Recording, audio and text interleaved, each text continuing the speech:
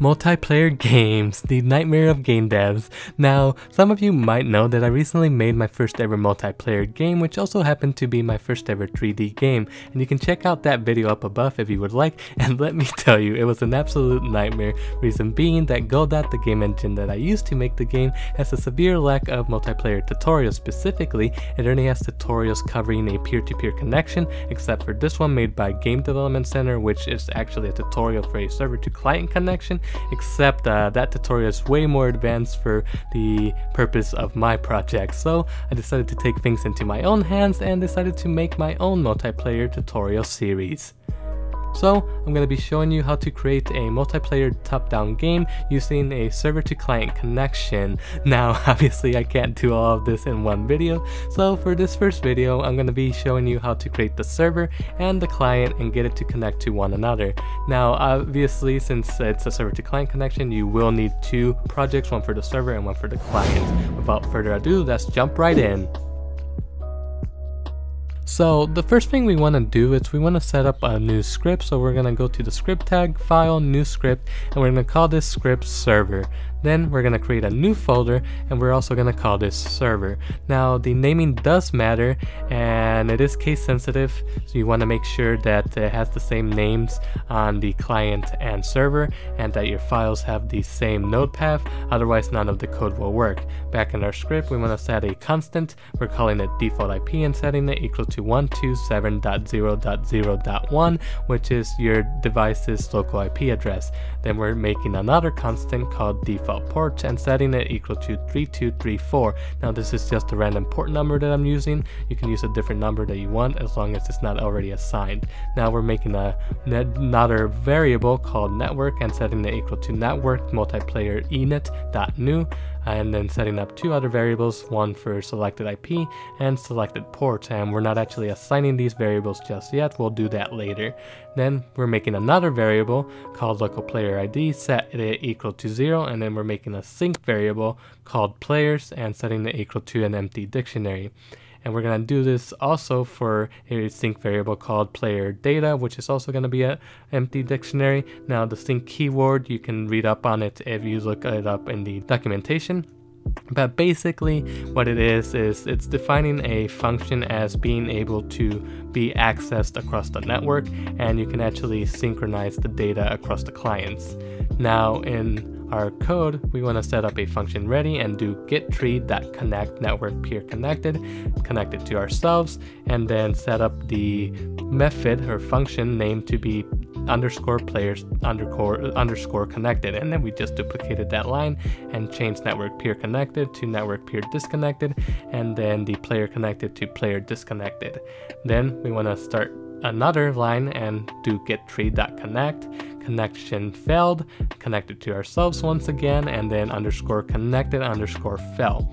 And then we have to do this one more time, so getTree.connected or connect, and then in this case it's going to be server disconnected and then connected to ourselves, and then underscore server underscore disconnected. Then we want to actually set up a function to connect to the server. So function underscore connect to server, and then getTree.connect. And in this case, it's going to be connected to server. And then we're once again going to connect it to ourselves. And then this time, the method is going to be called connected OK. And these connections are basically built-in Godot signals that use Godot's built-in network API. Anyway, after that line that we just did, we want to write network.createclient, and you can read up on client by control clicking on it, and it gives you more information on it. And inside the parentheses for that function or method, we want to add selected IP and then selected port. Then underneath that line, we want to do getTree.setNetworkPeer, and then inside the parentheses, we want to add network or pass network to it, and make sure that you actually write dot, not an underscore like I just did. And obviously you can control click on the set network peer and read more up on it if you would like. And now we're actually going to start connecting the methods to the signals that we connected. So we're going to start with the player connected method here. So function underscore player connected. And then we can pass the ID value to it. And for now, we're just going to do print player and then plus str and then the ID plus space connected. And now we're gonna do something similar for the player disconnected. So we're gonna write function player disconnected, pass the ID again, and then we're gonna copy the print line above and change the connected to be disconnected. And this is temporary, we might adjust it later on in this tutorial series. And then we want to do this for the remaining signals as signal methods. So we want to do function connected OK, and then inside that function we want to print successfully connected to server. Then we're going to set up our function connected fail, and inside this function we want to print connection failed, or in this case I'm writing failed to connect. You can write honestly whatever you want, as long as it makes sense to you. And then the last function we have to write is function underscore server disconnected, and we're just going to print server disconnected. And that's pretty much it for our client. Now we just got to go to project settings, and under the autoload tab we want to add our server script as a singleton. A singleton is basically a scene or script that will automatically run on runtime, and it can be accessed from anywhere. Now we're going to start working on the server side. So we're just going to start by setting up a normal node, and then we're calling it server, and then we're creating a new folder called server. Then we're going to attach a script to the server node that we just added. We're going to call this server as well and save it in our server folder. And now in the actual script, we're going to do var network is equal to networked multiplayer init.new. Var port is equal to 3234, which is the same as in our client. And then var max players is equal to 4 in this case. You can change this value. I think the maximum numbers that you can actually set it to is in the 3000 something. I don't know the exact number. But anyway, in our ready function, we want to do start server, and then we actually want to write that function. So function start server. Inside that function we're doing network.create server, passing the port and the max players into it. Then we want to do getTree.set network peer, and then also pass the network into this. Then underneath that line we want to do network.connect peer connected south, and then player connected. And then we can do this one more time, but in this case it's going to be .connect peer disconnected south, and then player disconnected. And like I said, these are built-in signals that Godot has using the Godot built-in multiplayer API.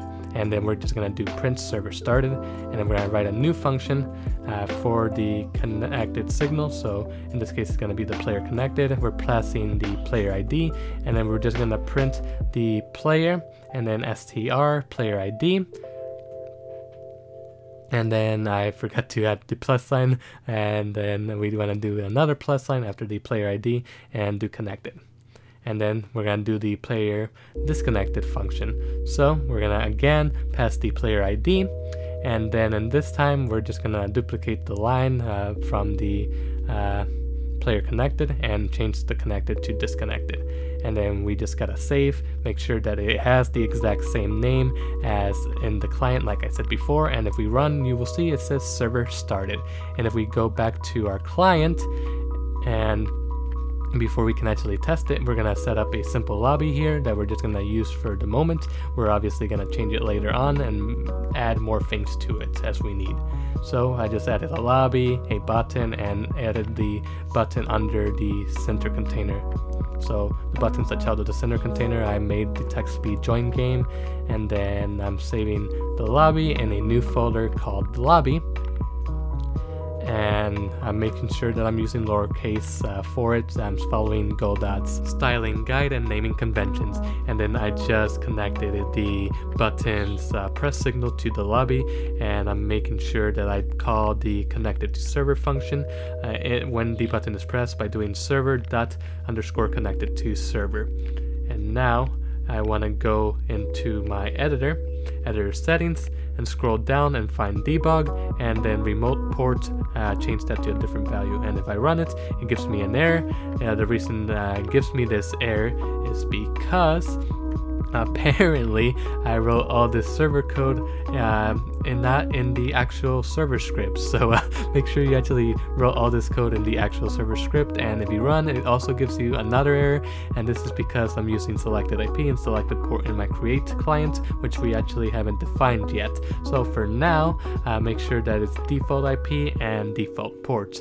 And now if we run and press join game, as you can see, our player actually connects, and it does say we successfully connected to the server. And if we look on our server, it also tells us that the player connected, and with that, you're done. And yeah, hopefully your brain's not fried, and yeah, you'll find the links to the GitHub project down below in the description. And yeah, as always, if you like the video, leave a like and consider subscribing, and hopefully I'll see you guys in the next one. See you guys later.